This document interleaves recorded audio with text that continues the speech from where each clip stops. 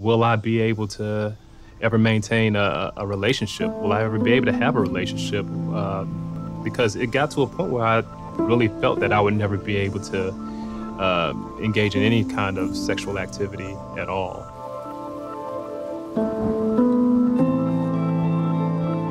It was around high school that I realized that I had a problem. What do you do if you're 15 and you're not responding to situations the way that some of your friends are?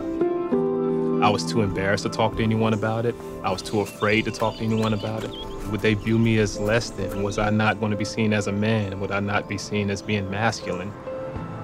I've been in the military, played sports.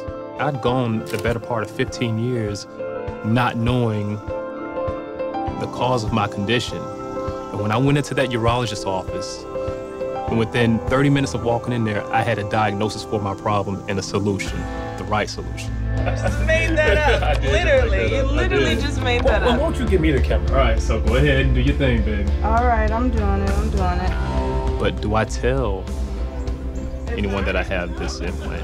How are they going to feel about it? Will I still be looked at as less than because I'm needing an implant at all?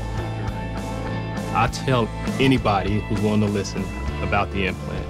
Many guys will experience erectile dysfunction at some point in their lives. And what I want them to know is that there is a solution to the problem.